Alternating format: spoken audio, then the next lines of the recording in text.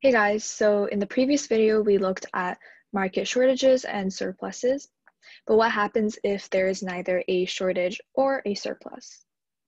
If that's the case, we say that the market is in equilibrium. If we look at the diagram, the market equilibrium is essentially the point of intersection between the supply and demand curves. Now, what does that mean? If a market is in equilibrium, the quantity demanded and the quantity supplied are equal, and so are the prices. If we're asked to calculate the equilibrium quantity and price, we would do the same thing that we do in math, which is equating the two functions of demand and supply together to solve for the unknown variables, which is quantity and price.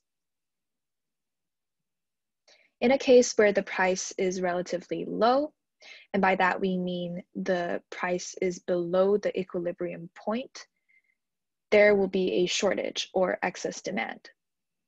If we look at the diagram, we can see the gap between the quantity supplied, which is the first curve that the horizontal line hits, and the quantity demanded, which is labeled by the red point. In response to this, consumers could substitute other goods, or they could our less efficient producers could enter the market. Now, what about the opposite situation? If the price is relatively high, and by that we mean the price is above the equilibrium point, there will be excess supply or a surplus.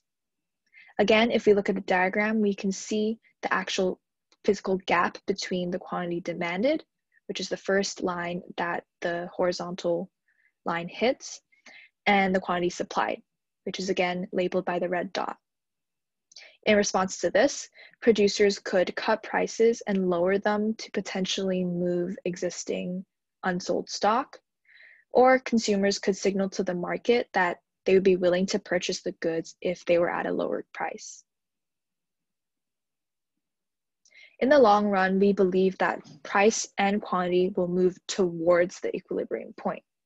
So regardless of whether the price is relatively high or relatively low, we believe that it will move either down or up to reach equilibrium. And for this to happen, we would require the market to be organized as one of perfect competition. That's all for this video. Thank you guys for watching and hope you have a good day.